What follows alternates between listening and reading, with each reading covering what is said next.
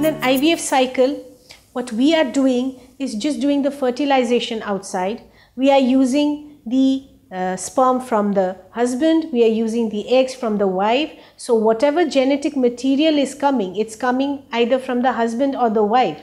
So the embryo that is made using the husband and wife's gametes cannot have any extra problems. If there is at all a problem in the embryo genetically, then it is coming from either of the parents, but not because of the fact that the couple had undergone an IVF or an ICSI cycle. The chances of the embryos having some genetic problems because of doing an IVF is absolutely not true. It is only because of the fact that there might have been some genetic problems either in the wife or the husband that has gone on to the embryo having some maybe genetic problems.